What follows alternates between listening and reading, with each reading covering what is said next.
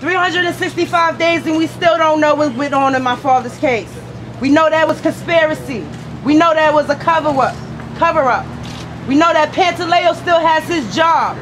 We know the EMT and EMS workers still have their job. So what is the city doing?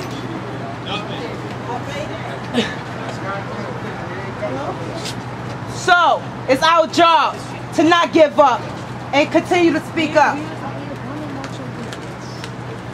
This is a spot 365 days ago. My father cried out that he couldn't breathe. He wasn't doing it for anything. He was doing it for his kids. He loved his family.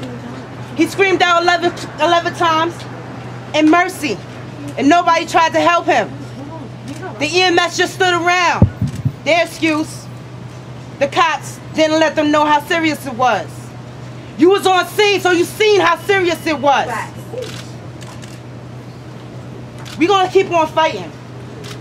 We're gonna keep on doing this.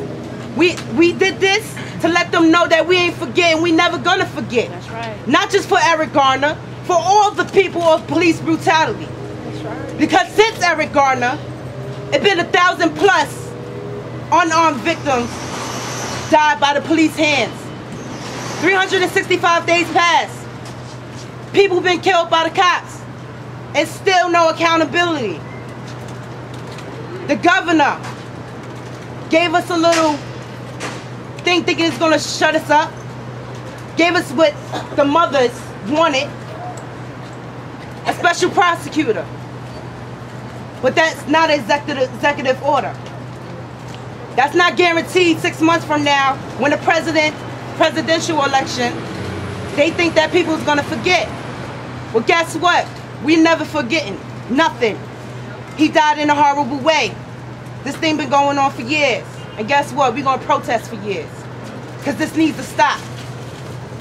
No amount of money, no amount of time, no amount of sorry is gonna bring my father back.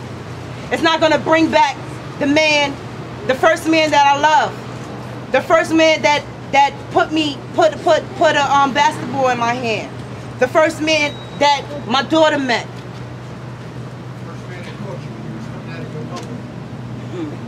For real. The first man that I ever loved, and they took him from me. And they continue to come up with distractions, headlines. But ain't nobody forget, ain't nobody fooled. So I just wanted to say that I appreciate everyone. My family appreciate everyone. We couldn't be this strong without everyone, nationwide and citywide. This is a movement. This is not a minute. And we're going to continue. We cried. We had sleepless nights. But we still got up to speak to the world, to let them know that we're not going to forget Eric Garner. Because he was a man. He wasn't an animal like they treated him.